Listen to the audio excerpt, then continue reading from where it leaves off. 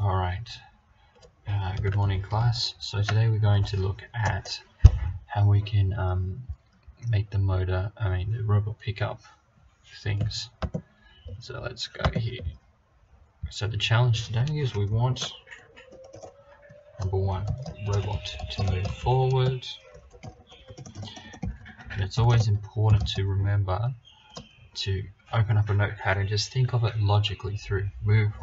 Robot to move forward, robot to pick object, robot to drag object back to start.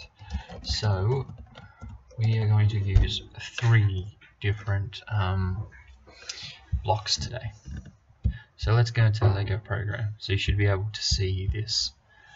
So we're going to make it go forward, and then we're going to use the medium motor for the engine. Remember to make sure your ports are the same. Alright, ports are important. Check your ports. And instead of rotations, we're going to put it on for seconds. Now I find 0.5 seconds to be optimal, to be the best. And then if this doesn't work, I haven't tried it. I think it's minus 50 or 50. Either 50 or minus 50. So I'm just going to try 50. And then we're going to reverse it back. So I was going to go forward.